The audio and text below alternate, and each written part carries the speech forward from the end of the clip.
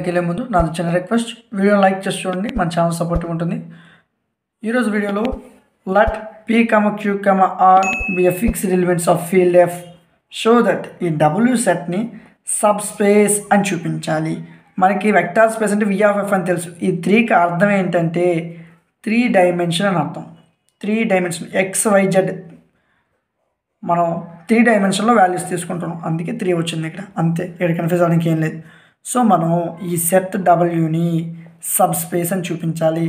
Sub space అంటే మనకి ఏమేమి తెలుసు? First 10 condition, second 2 condition, third single condition. So ఇందులో ఏదో ఒకటి మనం ప్రూవ్ చేయొచ్చు. ఇది మనకి 5 మార్క్స్కి ఎక్కువగా రిపీటెడ్గా వస్తుంది.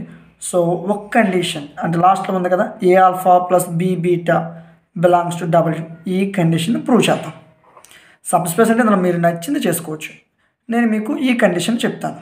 సొల్యూషన్ చూద్దాం. Let A comma B belongs to F, alpha comma beta belongs to W. So నేను ఎలిమెంట్స్ తీసుకున్నాను. Alpha is equal to, alpha ఎందులో ఉంది? డబ్ల్యూలో ఉంది. డబ్ల్యూ ఎలిమెంట్స్ ఎలా ఉంటాయి? ఎక్స్ వై జెడ్ రూపంలో ఉంటాయి. అదే రాశాను, x1 y1 z1. సో చూడండి, ఇవి ఎలిమెంట్స్. ఈ ఈక్వేషన్ ఎలా ఉంటుంది? px+qy+rz is equal to 0. ఎక్స్కి బదులు x1, ఎందుకంటే 2 తీసుకుంటాం కాబట్టి x1 x2 అనుకుంటాను. So px1 + qy1 + rz1 is equal to 0. Okay, next బీటాని తీసుకుంటాను.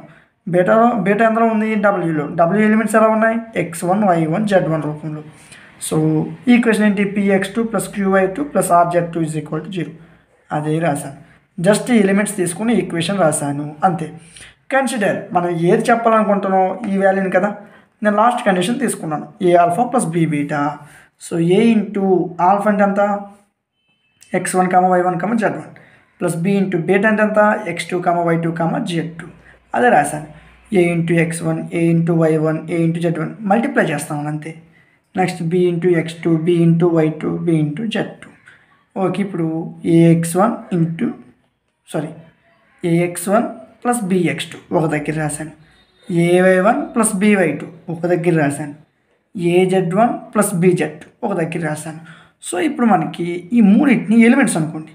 ఇది x, ఇది y, ఇది z అనుకోండి. ఈ మూడింటిని ఎలిమెంట్స్ అనుకోండి. చూడండి, ఎలిమెంట్స్తో ఈక్వేషన్ ఎలా రాయాలి?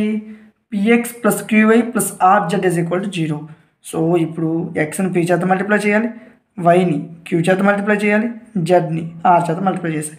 అదే చేశాను. p ఇంటూ ఈ వాల్యూ, q ఇంటూ ఈ వాల్యూ ప్లస్ r ఇంటూ ఈ వాల్యూ. సో ఇప్పుడు మల్టిప్లై చేద్దాం. a into px1, b into px2, a into qy1, b into qy2, a into rz1, b into rz2 multiply చేశాను నేను. So ఇప్పుడు ఈ టర్మ్స్లో చూడండి, ఏ కామన్ ఉంది కదా, ఏని కామన్ తీసేస్తే px1 plus qy1 plus rz1 plus ఈ టర్మ్స్ చూడండి, ఇందులో b కామన్ ఉంది. bని కామన్ తీసేస్తే px2 plus qy2 plus rz2. So చూడండి, a ఇంటూ ఈ వాల్యూ ఎంత అండి? 0 ప్లస్ b ఇంటూ ఈ వాల్యూ ఎంత అండి? 0. So a into 0 plus b into 0 is equal to 0 అవుతుంది. ఈ వాల్యూ మొత్తం దిగిందండి ఈ ఈక్వేషన్ది. ఈ ఈక్వేషన్ మనకి ఎక్కడ ఉందండి? ఈ ఈక్వేషన్ అనేది డబ్ల్యూలో ఉంది. డబ్ల్యూలో ఏ ఎలిమెంట్స్ ఉన్నాయండి? ఏ ఆల్ఫా ప్లస్ బి బీటా. అదే ఇక్కడ రాశాను, ఏ ఆల్ఫా ప్లస్ బి బీటా. ఈ కండిషన్ లాస్ట్లో కన్క్లూజన్ రాస్తాను. ఏ alpha plus B beta belongs to W, wear A comma B belongs to F, alpha comma beta belongs to W. W అంటే vector అని అర్థం ఇక్కడ. So there four W is a sub space of we. Sub space అంటే 3 కండిషన్లు ఏదో ఒక condition చెప్పాలి. ఇది మనకి క్వశ్చన్ మెయిన్ ఎయిమ్. ఎప్పుడైనా క్వశ్చన్ ఇచ్చేటప్పుడు జస్ట్ ఏమి ఇస్తున్నాడు, ఏం ప్రూవ్ చేయాలనేది మెయిన్గా మనకి కాన్సెప్ట్ రావాలి. ఇక మనకి ఏం చెప్పాడు? సబ్ స్పేస్ అని చూపించమన్నాడు. సబ్ స్పేస్ అంటే 3 కండిషన్స్ మనకు తెలుసు.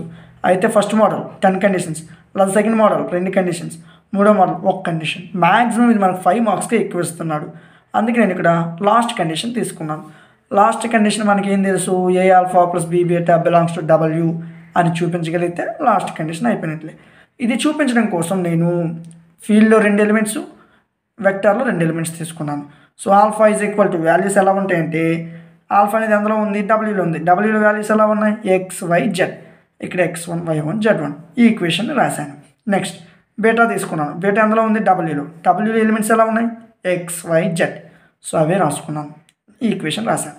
సో ఆల్ఫా బీటాని తీసుకొని పాయింట్లు రాసి ఈక్వేషన్ రాశాను. కన్సిడర్ నేను ఏం తీసుకున్నాను ఏ ఆల్ఫా ప్లస్ బి బీటా, ఏ ఇంటూ ఆల్ఫా ప్లస్లో వాల్యూస్ రాశాను, బి ఇంటూ బీటా ప్లస్లో వాల్యూ రాశాను.